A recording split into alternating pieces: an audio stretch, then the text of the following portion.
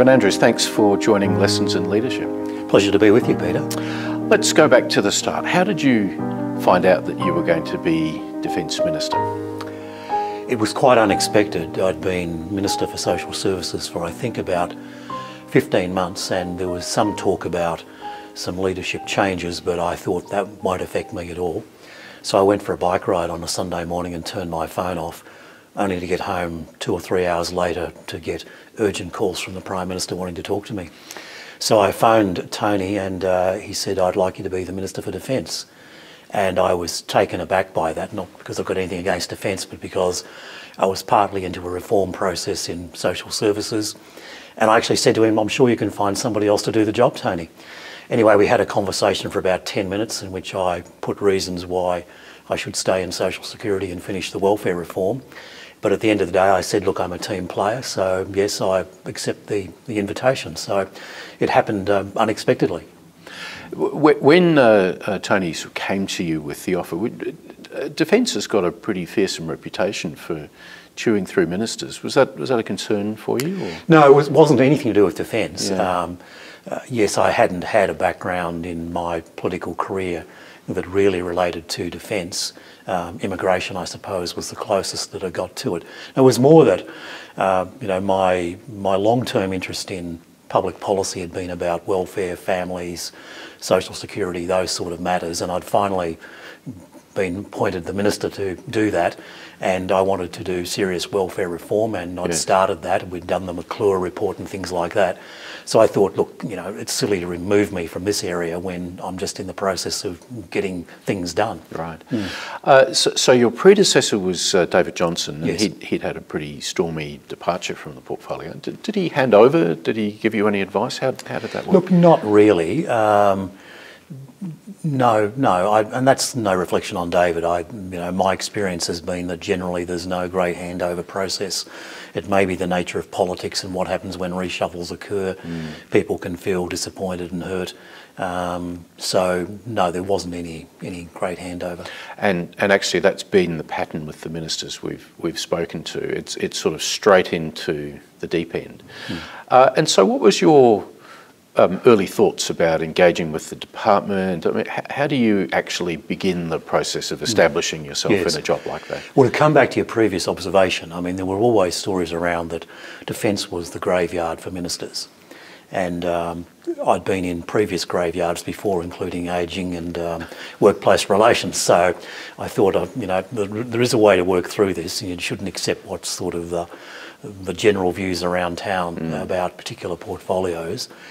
My approach to every ministry I've had is to essentially put your head down for the first 2 months, learn everything you can, read everything you can, get as briefed as much as you can, make as few public statements that you can get away with making, and really try and get on top of the portfolio, at least at a broad, superficial or a bit more than superficial level. And that's the way I approach defence. And I guess the ritual is pretty early on in the process. The Secretary and CDF come across to introduce themselves, and, yes. and now you have to build a relationship with two people that, particularly in the case of the CDF, is the sort of the masters of their professional domain. What was your experience of that? How do you start to build that type of trusting relationship? Just by being absolutely genuine. I think there's some secrets to being a successful minister. One is to be yourself and don't pretend to be anything else. Don't pretend to be an expert in the area when you're dealing with people who are experts in the area in terms of the detail. Understand that your job is much more at a strategic and political level, but also it was my aspiration from the outset that whatever discussions and differences we might have privately sitting around the table in briefings, there would not be a cigarette paper between us in public. That is, that when we went out, what I said, what the CDF said, what the Secretary of the Department said was all the same thing. Yes. Now, Kevin, pretty early on in your term, you actually went with Tony Abbott to the Middle East. I think it was within easily a month of I think it was about 10 days, actually. Yeah, yes. yeah. And of course, that's one of the unique aspects of the portfolio, is that you are dealing with people that government has sent into harm's way. What were your sort of reactions to what you saw on that and subsequent visits, and how did you think of your role as Minister when it came to the operations of the Defence Force? Well, obviously the actual operations are directed and commanded by the CDF and those under him. But the Minister's also got an important role through the National Security Committee of Cabinet, because in the end it's that committee and the Minister who authorise operations such as in Iraq. So to go there was very important, to be able to be on the ground, to have some experience of what was happening in that country, you know, to fly from the airport to the green zone in helicopters, you know, surrounded by special forces, just gave you a sense that, you know, this is a dangerous place. So that was important. To be able to talk to our troops on the ground was very important, and try to understand something of the experiences they were having and to get feedback from them. So coming at a very early stage in the ministry, I think that was very significant in terms of my better appreciation of what the Defence Forces are actually experiencing. Now, in your time, the big story was about the air operations against the so-called Islamic State, heavily in Western Iraq, and then gradually the government sort of extended the Air Force activities over into Syria itself. Can you sort of explain for the audience how a minister interacts in that approach? What's the sort of daily discussions with the department? How is the NSC playing into this issue? The NSC was, gave authority in the first place. So there were discussions at NSC involving the CDF, the Secretary, and the members of the NSC about what we should do, what was possible, what Australia's role was in these circumstances. Thereafter, I as Minister would report to the National Security Committee every time it met about this and any updates on what was happening, as did the CDF in terms of the operational matters. But then it became an issue essentially on a day-to-day conversation between the CDF and myself as to what was happening, and I would get daily reports as to what the operations were, you know, what planes we had in the air, what strikes had been made. Hopefully not hearing that there have been casualties involving Australians, which is always the biggest fear or regret of a Defence Minister. But that's how it essentially operated. And whilst the air campaign was happening, we also had our forces providing mentoring to Iraqi Special Forces, which at the end of the day became really the pointy end of the attack on Mosul, which was the last major town that IS held out.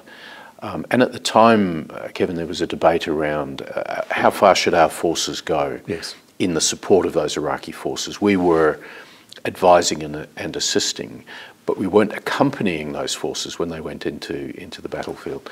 Were you comfortable with that sort of policy laid out? I was, because this was difficult in terms of the dynamics of it, both in Australia and around the world. And the advise and assist role seemed to me to be quite appropriate. We were dealing with a very mixed group in terms of the Iraqi forces, in terms of their experience, in terms of their professionalism compared to what we would expect in Australia. And so that was a very difficult role for the Australian forces who were there, and I think they carried it out in an exemplary manner. Should they have gone further in terms of, you know, a combat role, I suppose that question never arose on my watch. The advise and assist seemed to be sufficient for what was required at the time. Now, you had in Tony Abbott a Prime Minister that was pretty forward-leaning when it came to thinking about the Defence Force.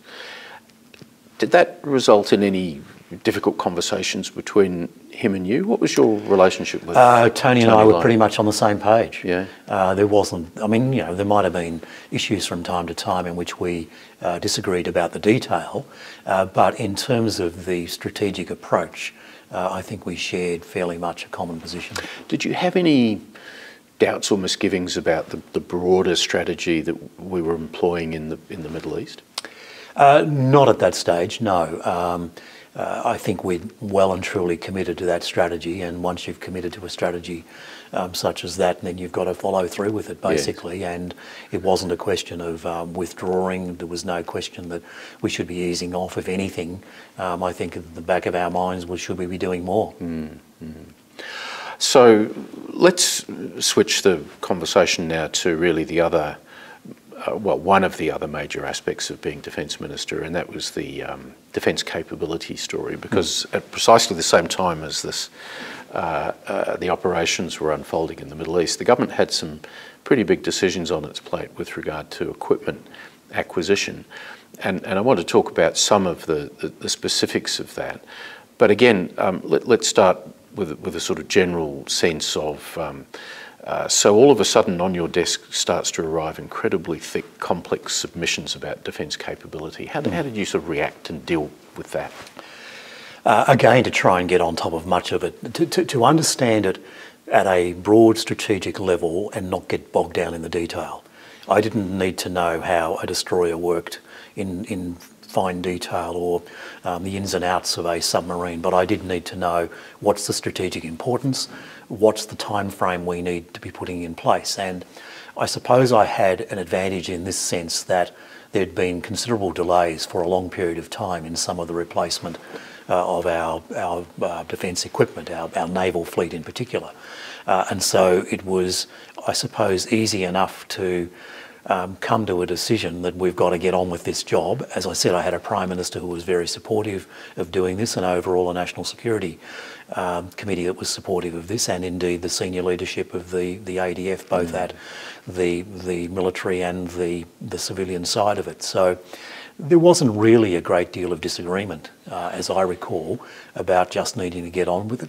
We'd promised that we would return defence expenditure to above 2%, as I recall the actual wording. Some people say these days 2%. I think we said a minimum of 2%. So that all fitted in the context because defence expenditure was low.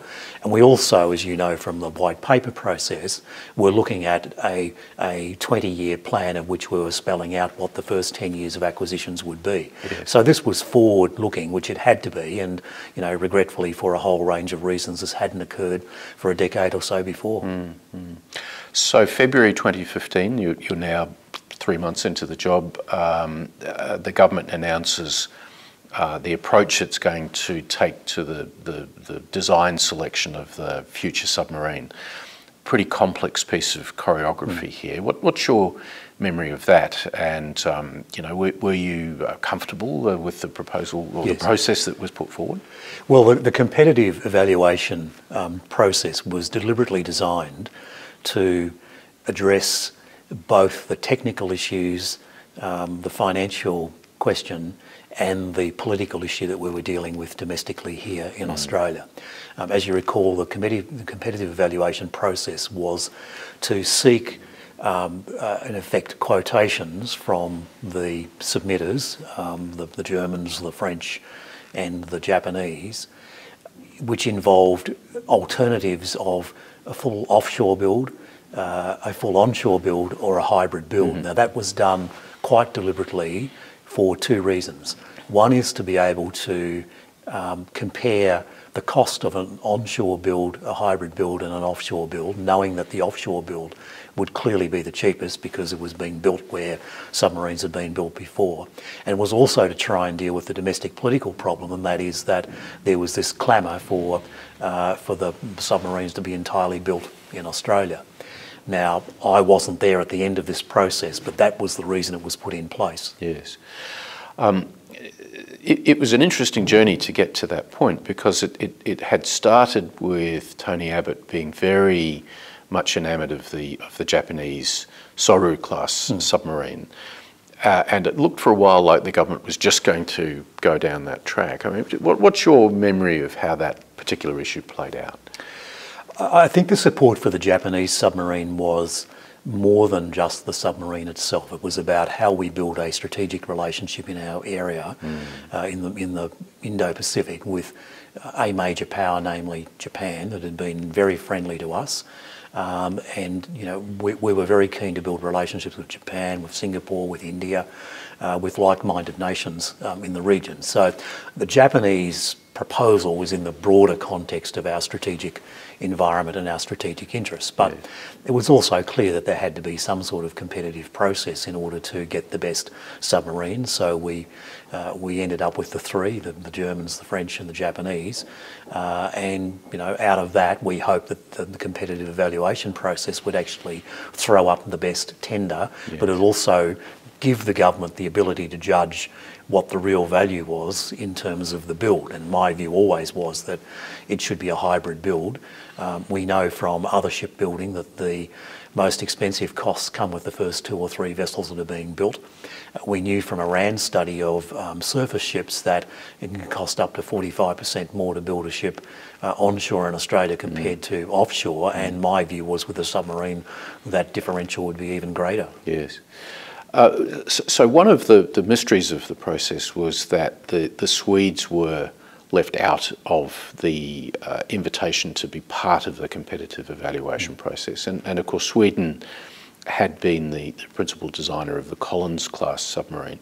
Was this something that was sort of discussed at any length at all by government or defence in terms of deciding not to include them in the process? It was discussed, and whilst I can't go into the detail, Peter, the clear advice to me was that the Swedish proposal, the Swedish submarine simply wasn't up to what we required for Australia, whereas the other three, with modification obviously, could possibly meet our requirements. Yes.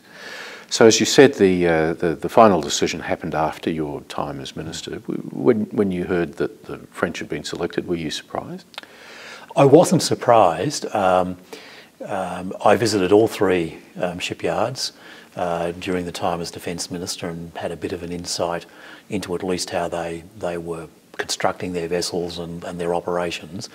Each of the bids had their strengths and weaknesses. The Germans, in my view, were the best marketers of the whole 3. They were very good at that. They employed John White here in Australia at the head of their operations, and it was a very slick operation.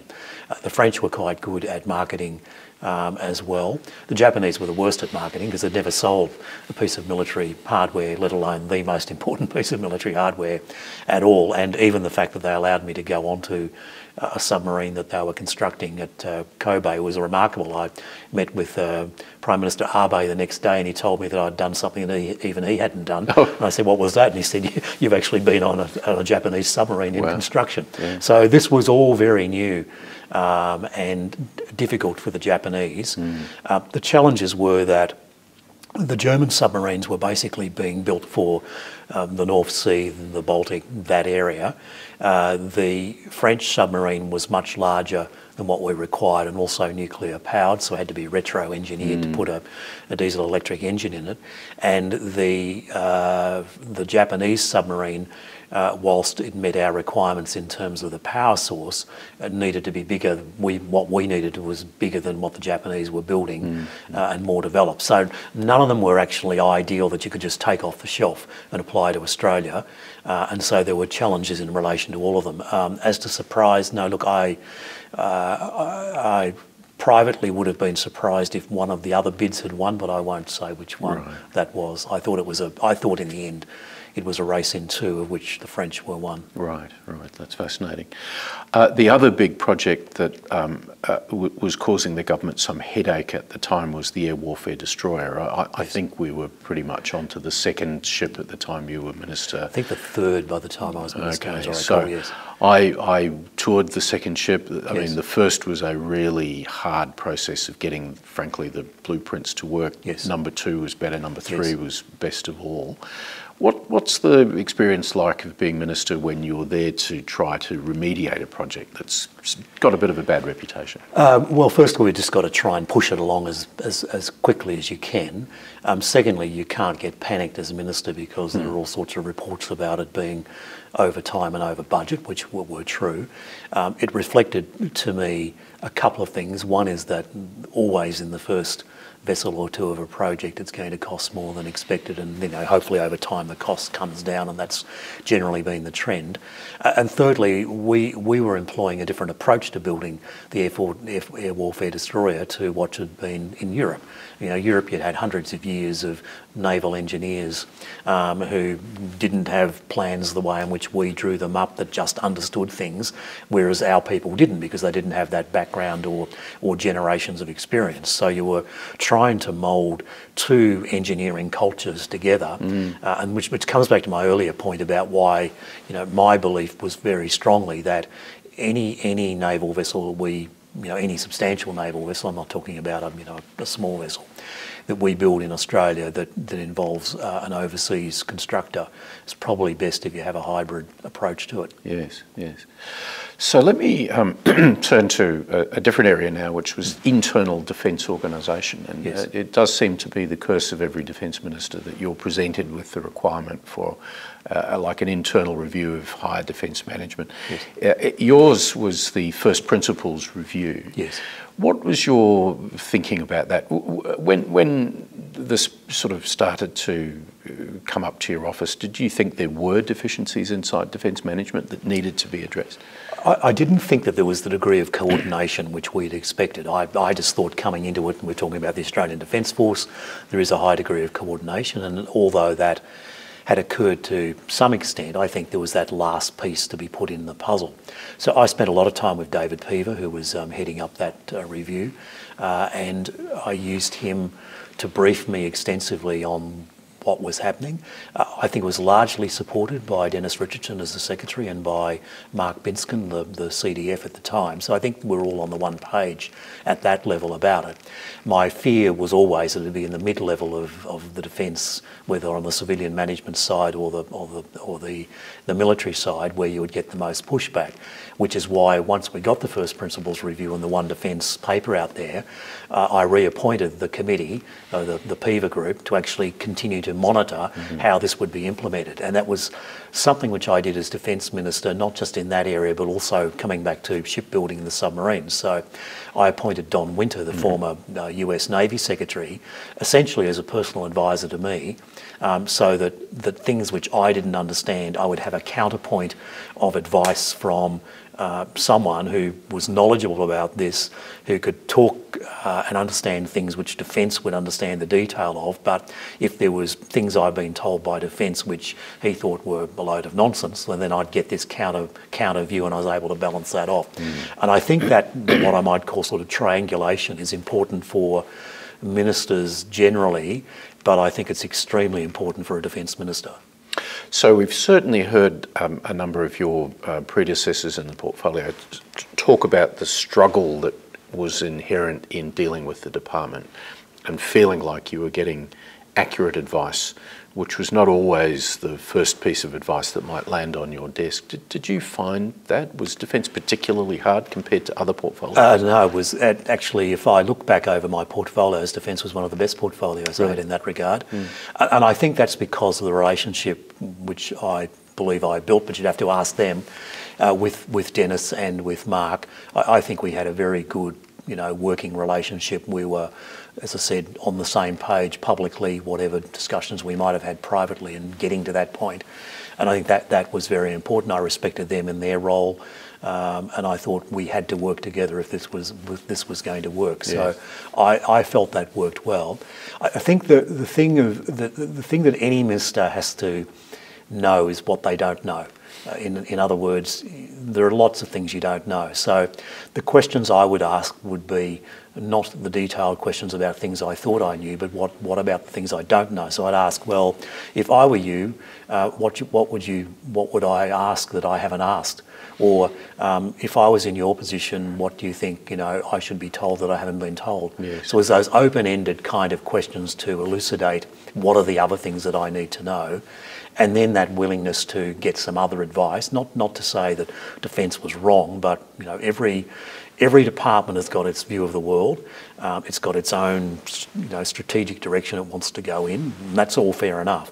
But the Minister has to kind of manage that and find out what it is and work out whether or not this is something which is actually going to serve the long-term interests. So it was a combination of countervailing advice, or at least checking the advice I got from Defence, and therefore being able to say to Defence, well, what about X, Y and Z? That's important, but then working as well as you can together. So Kevin, I want to talk about managing workload. Defence is, I think, infamous for the volume of paperwork it puts on ministers' desks. How did you manage the experience of dealing with the workload? Look, the workload wasn't necessarily greater than other portfolios. My biggest workload was when I came in immigration, because there was a huge backlog of ministerial decisions that hadn't been made, and I worked not quite 24/7, but I was working 7 days a week for 3 or 4 months just to clear that backlog when I came in. So I was used to having to do a lot of paperwork. I think a lot of the paperwork that gets sent up to the Defence Minister doesn't need to be there. Being briefed because a fuel tanker was being moved from Alice Springs to Darwin, I think is a totally unnecessary knowledge for the Defence Minister to have to sign off on. That surely those sort of things should be done at a much lower level.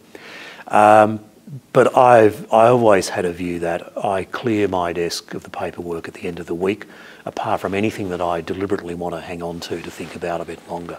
So my process was, at the end of the week, all the paperwork was completed and sent back to the department. Right. And the balance of ministerial roles, constituency type issues, I mean, being a Victorian, you were lucky that travel, I guess, was not as difficult as it is for some members of Parliament. But how does a senior minister sort of manage that difficult balance? There's also your home life as well, which has to have a place. Well, regrettably, the home life suffers the most. When I first became a minister, I said to myself, I'm going to spend 1 day a week in my constituency. I ended up spending half a day a fortnight in my constituency, and that never changed in all the ministerial roles I had, and that's just the reality of it. So before people become ministers, it's pretty wise for them to have spent at least a couple of terms in Parliament building up support in their own electorate. Otherwise they might find that they're turfed out by their constituents. And yes, there is a balance, because if you're seen on TV, you're performing a major national role, people in your constituency see you and probably think you're there more often than you are. Now, most weekends I was able to be there, but in terms of a working week, if I got there half a day a fortnight, that was about the best I could achieve. Yes. Another area of busyness during your time in the portfolio was the Defence White Paper, which was announced and started under David Johnston and then completed a few months after your departure by It was actually completed. I had the final version of it before I departed. On your desk? I'd read it, I'd made notes on it. I think I might have even sent back comments on the final version. Now, that was understandable, because this was a white paper that was put together through iteration after iteration after iteration. So if you look at the white paper, virtually starting from chapter 1 right through to the end, that was a chapter written this month, and the next chapter was written the following month, etc., etc., etc. So it wasn't all just finally presented at the end. And the chapters as they were written were actually discussed in the National Security Committee. So by the time we got to the end of the white paper, we'd really been going over it many times, and I think it was a very thorough process. A very complicated process. My own memory was about 10 or 11 visits to the National Security Committee. Was it too complex? I mean, did you feel like you were comfortable with how it progressed over the course of your time? No, I was very comfortable. I was comfortable with that process of doing it part by part and looking at issue by issue. I was comfortable that the NSC had numerous occasions to look at it and look at parts of it, and whilst whatever it is now, 5 years later, the world has changed and things move on, I thought it was a very comprehensive document that met the requirements as we understood them at the time. The backstory to this, of course, was the rise of China, and I've often made the point that at the time we were producing the white paper, China was doing its island construction in the South China Sea. So there was no sense in which this was a surprise to Defence or the government. We all knew this was the background. What are your thoughts about the challenges of dealing with China during your time as Minister? It must have been becoming a larger and larger part of your day. It was, and as you say, the construction of these artificial islands in the South China Sea was continuing apace. This was clearly a threat because they weren't being built as tourist spots to go and look at the South China Sea. They were being built as military installations. Yeah. And when President Xi stood on the lawns of the White House in, I think it was September 2015, and said we're not militarising these islands, well, I knew that was totally wrong. I knew as Defence Minister from intelligence I'd received that they were militarising those islands. They were building runways, hangars, missile installations, ports that their Coast Guard and naval vessels could dock at, etc., etc. So this was a reality. I suppose at the time both we and our major allies, including the Americans, thought that we would be able to somehow contain this, that this would be the limit of China's aspirations or ambitions, but we've found since then that that's not the case. There were discussions about conducting exercises of Australian naval ships sailing through the South China, the freedom of navigation exercises, which I was all in favour of. In fact, I was in favour of just every time we had a naval ship in the area, they should just as a matter of course sail through the South China Sea, and so should the Americans and the Brits and anybody else who happened to be there. Just make it a regular exercise. I remember having that discussion with you actually at the time, but government was more restrained on that issue. It was, and I think the Navy was also more restrained on that issue, to be honest. But my thought was this is not an issue that's going away. I'm not sure that I thought it would escalate to the degree to which China has become as externally aggressive as it has, but certainly there were all the hallmarks that it was going to become more active in the area. Now, a domestic issue that became prominent just shortly after your departure from the portfolio was the decision to not prevent, at least, a lease of the Port of Darwin for 99 years to a Chinese company. And over your time, at least internally inside the department, some consideration was being given to the proposal from the Northern Territory government to do that. Did any of this come up to you for consideration? Peter, I'd have to go back and review the documents, but I do not recall that ever coming to me. And I mean, again, it's just literally a matter of weeks after your time, but what was your sort of personal reaction to that particular story? I was dismayed. I don't know whether it ultimately did go to the NSC, but it was obviously a decision it should have. This is a matter of our national strategic security interest as to who leases what ports and who has control of them, particularly as important a port as Darwin, because it's essentially the jumping off point to Asia. And whilst it's never going to become, as some people think, the submarine base or something like that, nonetheless it's an important military installation so far as Australia is concerned.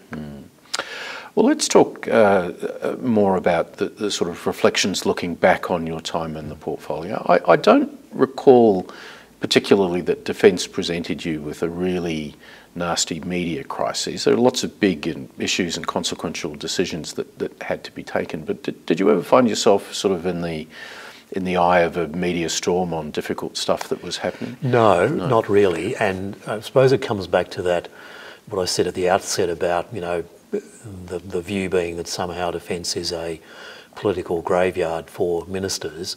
I was determined that was not going to become the case, because I thought, well, if that's the case, you're not doing your job, let alone whatever personal interest I might have had in the issue. So, as I said, I was determined from the outset that there would be a very strong working relationship between myself, the Secretary, and the CDF. And I think we achieved that.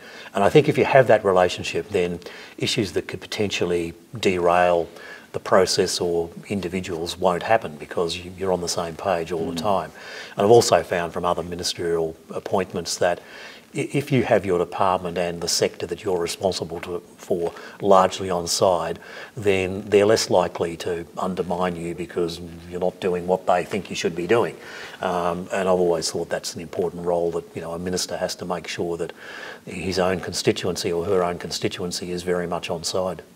What were the most difficult parts of being Defence Minister? I'd have to say the submarines. And because, to be frank, I think Australian domestic politics, and if I can be absolutely frank, South Australian domestic politics perverted this discussion for a long period of time under both Labor and Liberal national governments.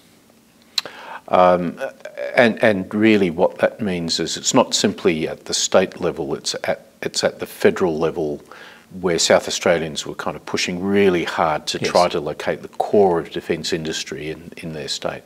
You felt that presented an unrealistic When I had pressure. a colleague stand up in the Coalition Party room and say that unless every last bolt was made in South Australia and unless every piece of welding was done in South Australia, I think that illustrated the extent of the problem. Yes. And this had obviously occurred under Labor as well, because I think the delays that occurred under the Labor Party in terms of making decisions were partly the consequence of how do you resolve this problem. Yes. Well, that's interesting, of course, because the laydown of industry across Australia inevitably meant that large parts of the maritime work would go. I think, for example, Victoria gets about a third of the value because that's where a lot of the high-tech electronics and happens. Yes. So it was never going to be the case that every dollar would go to South Australia. But this was in the context of just South Australia, an economy which was languishing, the end of the vehicle manufacturing industry, the combination of those things where jobs were being lost in South Australia, where the economy, wasn't going very well. That obviously meant a lot of pressures. South Australia is a one media town essentially, so you can get one view, which is parochial. That's fair enough. I understand that, but those pressures made it much more difficult for governments, not just me when I was Defence Minister, but much more difficult to be able to resolve some of these decisions, and some of those issues are still playing out today. Exactly. Conversely, the high points, the things you take most pleasure at thinking about during your time? Look, getting it done, getting the decision to effectively replace our naval fleet. I think the white paper was very important. I think it was the most comprehensive white paper, defence white paper that we've produced in Australia, and it stands as a platform for future white papers. The One Defence, getting that push through and following that through, that was all significant. I felt like in what was a relatively short time as Defence Minister, that we achieved a lot, did a lot of things, got many things completed that had been outstanding for some period of time. As you say, it was a pretty rapid period, and then of course politics happened, and there was a change of leadership, and all of a sudden you found yourself out of the cabinet altogether. How do you deal with those sorts of big political swings that, one day you're up, the next day you're down, and regardless of your policy efforts, it's the politics which kind of dominates? Yes. Well, I'm also always mindful, I think it was Kipling's words, that, treat victory and defeat as imposters as they are and just get on with life, so which I've always tried to do that. Yes. It's not the first time in politics that I've been up or down, depending on how people, regard up or down. I suppose I've always taken a long-term view that I'm here in whatever position I can to serve the people of Australia as best I can, so you just get on with life. Well, Kevin, you said there wasn't much of a handover and it was straight into the deep end, but if you had the opportunity to advise a future Defence Minister, what advice would you give them? Put your head down for the first couple of months and learn as much as you can. Understand broadly the strategic directions of the portfolio and don't get bogged down in all the detail. Form as close a working relationship as you can with the Secretary of Defence and the Chief of the Defence Forces. Be prudent and never stop asking questions about what I don't know. Yes, that's fascinating. Well, Kevin, it's been a great conversation. Well, thanks for joining Lessons in Leadership. Yeah, my pleasure.